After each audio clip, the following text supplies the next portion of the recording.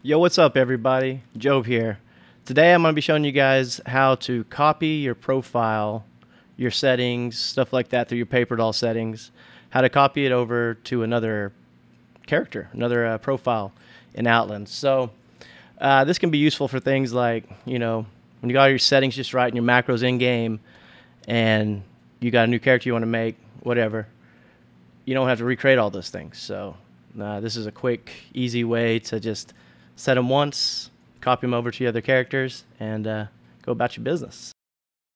So you've got your character. So here you are. You got all your settings finally made, all the stuff that's particular to you, your macros in game, all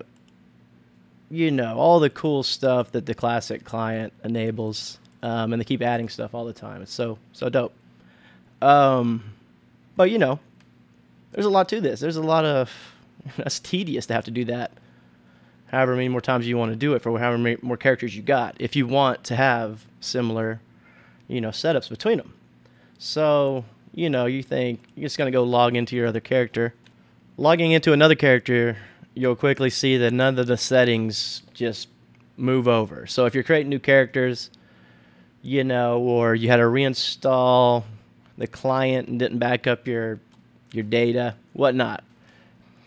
So the easiest way to get to where your profile data is stored is if you do have a desktop icon for Outlands, which I believe the installer places on your desktop by default unless you uncheck it. But if you just right-click it, you should have an option that says Open File Location. That will bring you right to it. If you don't have the Open File Location option, don't worry. You can either hit the Windows key on your keyboard or click the Windows key on the bottom left of your default screen and just start typing C:, just C and a colon, and then hit Enter. This will pull up your C drive. So from here, you're at the root of your C drive. You'll want to go to Program Files x86. And from here, scroll down until you find Ultima Online Outlands. And just double click that.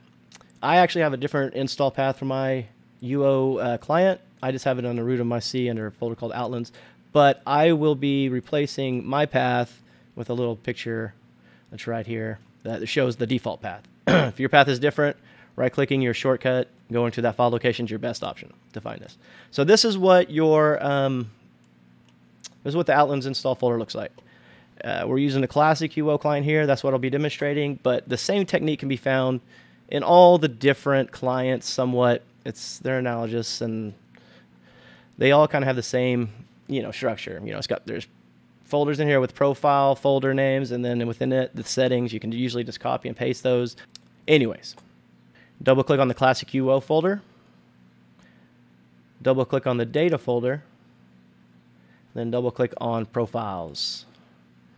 Here are all your account profiles that you use. So if you only use one account to access UO Outlands, you'll only have one folder here. If you play on 2 or 3 accounts, you'll have 2 or 3 folders.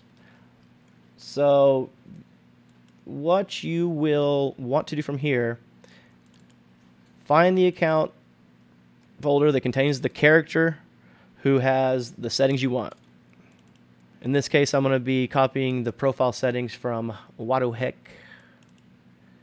So inside this profile folder, you see here's some files. So copy the entire thing because it's got all the settings I want in that last client I want on this other client or profile. And so I bring it on over to old Jim Tom. Currently, he's got files in here from when I logged in on his character. So you can either just copy over these, or you can just delete these in here. If you do copy over, make sure you select to overwrite existing files, but just delete them, whatever, and then paste your files into this folder.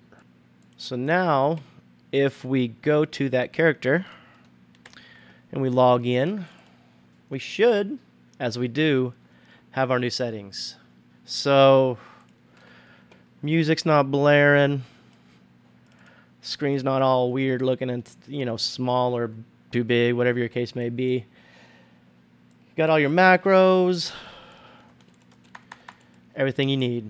I also want to add that I would suggest, especially if you're really hardcore about your settings, copy those files to a USB or another storage device so that, you know, in case something happens, you will be able to restore them.